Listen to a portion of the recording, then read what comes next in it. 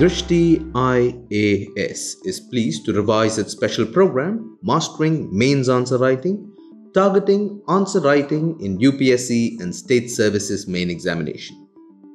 We will be alternatively covering GS Papers 1, 2 and 3 through this program. For GS Paper 4, please watch our program, Ethics, Definitions and Concepts. The link for it is mentioned in the description below. So what is the structure of the program? We begin by looking at a question, then narrow it down to the syllabus and assess the weightage of the topic.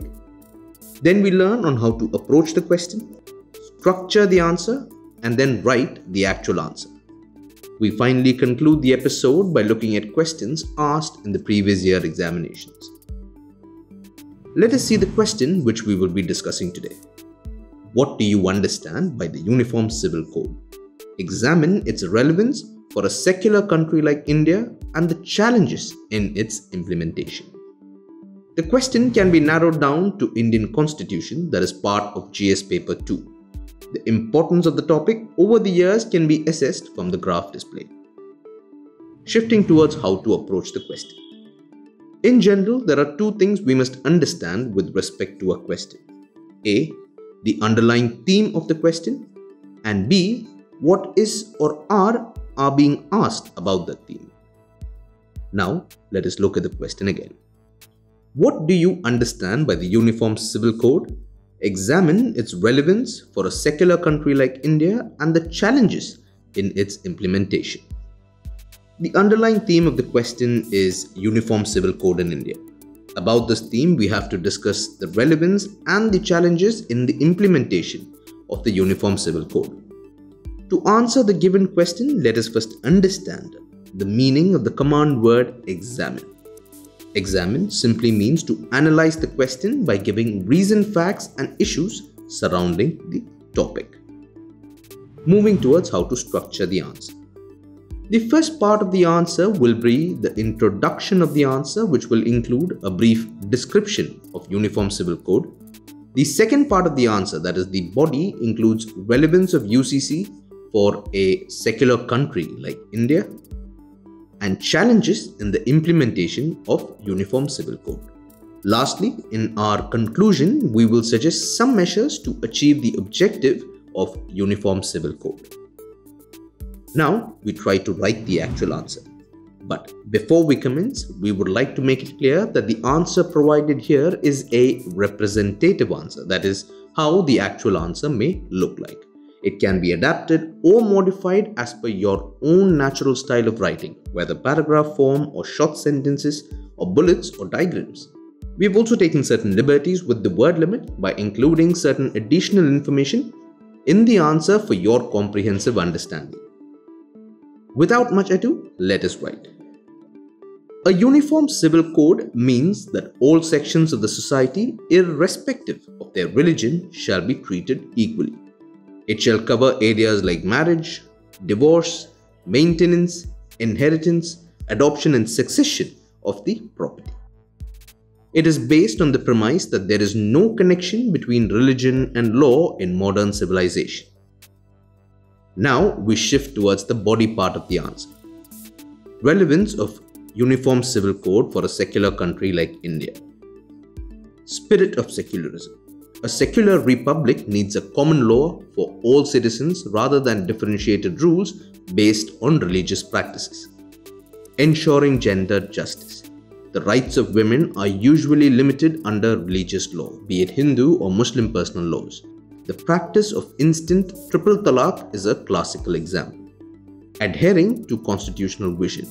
Many practices governed by religious traditions are at odds with the fundamental rights guaranteed in the Indian Constitution. Hence, constitutional principles of equality, liberty, justice can only be achieved under a uniform civil code.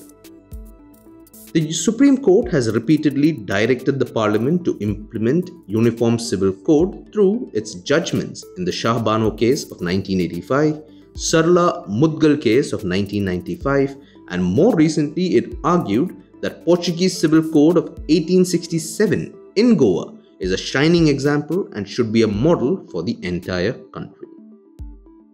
Now we move on to the challenges in its implementation. difficulty in formation of common laws. The task of actually devising a set of rules that will govern all communities is difficult, considering the vast range of interests and sentiments to be accounted for. Plurality of Indian society. India is a diverse country with people belonging to different communities, cultures, and religions. Cultural diversity cannot be compromised for the sake of uniformity. Politicization of the issue. Attempts to arrive at uniform civil code is perceived as imposition of majoritarian views on a certain section of minorities. Non-justifiable nature of DPSPs. Uniform Civil Code is mentioned in Article 44, Part 4A, Directive Principles of State Policy, which states that the state shall endeavour to secure for the citizens a uniform civil code throughout the territory of India. Directive principles of state policy are only guidelines which can be implemented as per time and situation. The Uniform Civil Code will also impact the fundamental right to practice religion enshrined in Article 25 of the Constitution. And now we shift to the last part of our answer, that is the conclusion. As recommended by the Law Commission in its consultation paper of 2018, Uniform Civil Code is neither necessary nor desirable at this stage. The Commission stresses on efforts to reconcile with the country's diversity with universal arguments on human rights. There is a need for the codification of all personal laws so that prejudices and stereotypes in every one of them would come to light and can be tested on the anvil of fundamental rights of the Constitution. Codification could help arrive at certain universal principles which may facilitate prioritizing equity rather than imposition of a uniform code. Now we look at the questions asked in the previous year examinations. In 2019, the following question was asked. Do you think the Constitution of India does not accept the principle of strict separation of powers? Rather, it is based on the principle of checks and balance. Explain. In 2018, the following question was asked. Whether the National Commission for Scheduled Caste can enforce the implementation of constitutional reservation for the scheduled caste and the religious minority institutions. In 2017, the following questions were asked. Explain the salient features of the Constitution 101st Amendment Act of 2016. Do you think it is efficacious enough to remove the cascading effect of taxes and provide for a more common national market for goods and services? The Indian Constitution has provisions for holding joint sessions of the two houses of the Parliament. Enumerate the occasions when this would normally happen and also the occasions when it cannot, with reasons thereof. In 2016, the following questions were asked. Discuss the essentials of the 69th Constitutional Amendment Act and anomalies, if any, that have led to recent reported conflicts between the elected representatives and the institution of the Lieutenant Governor in the administration of Delhi.